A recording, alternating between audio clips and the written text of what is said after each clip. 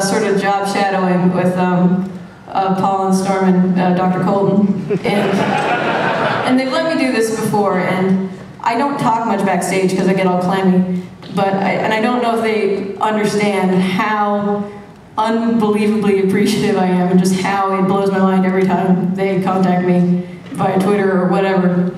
And if I keep talking about it, I'm going to get all misty, but it's... Oh. But it's... Okay, thank you. So, I just wanted to get that out there, because I'm feeling kind of nostalgic for, like, yesterday, which is not...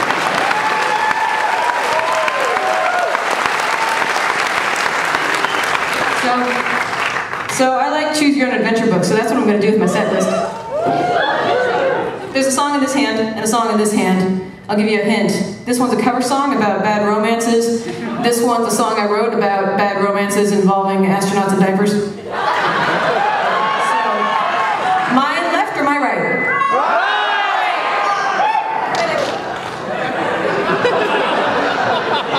Right! Bye!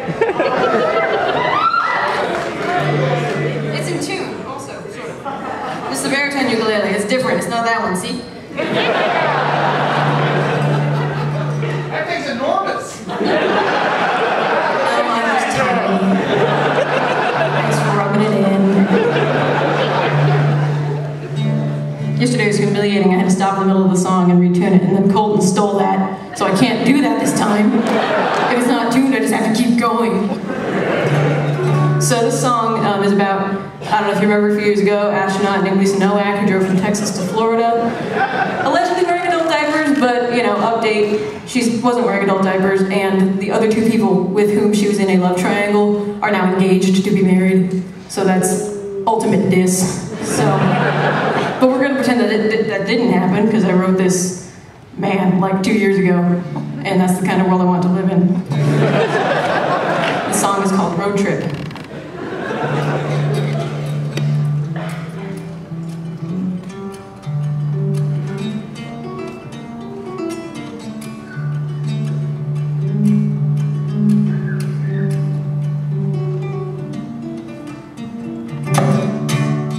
I thought he was my partner, less than lovers, but more than friends.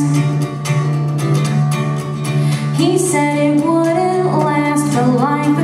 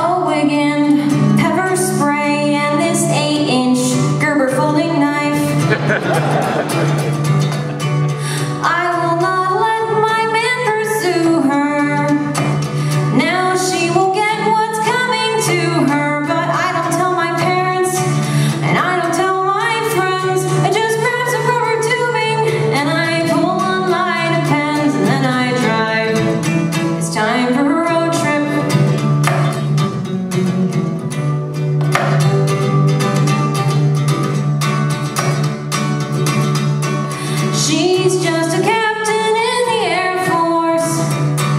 She's never been in outer space. I guess I'll have to go remind her that I'm a goddamn astronaut and she should know her place.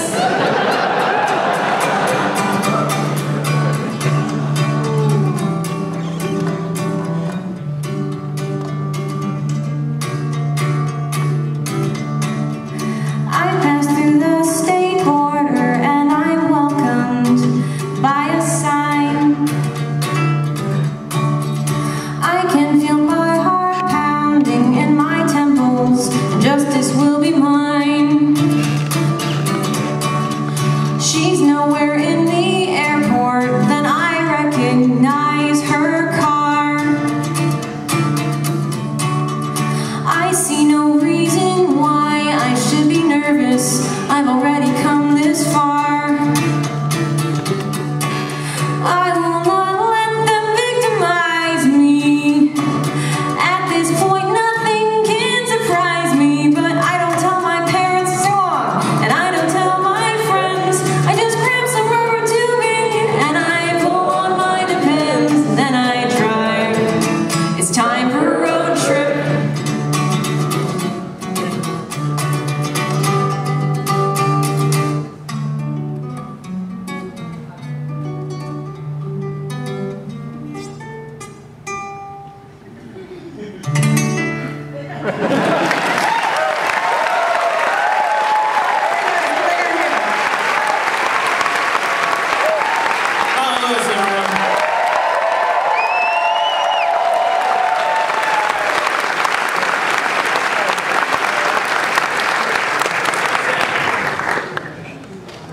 Ooh.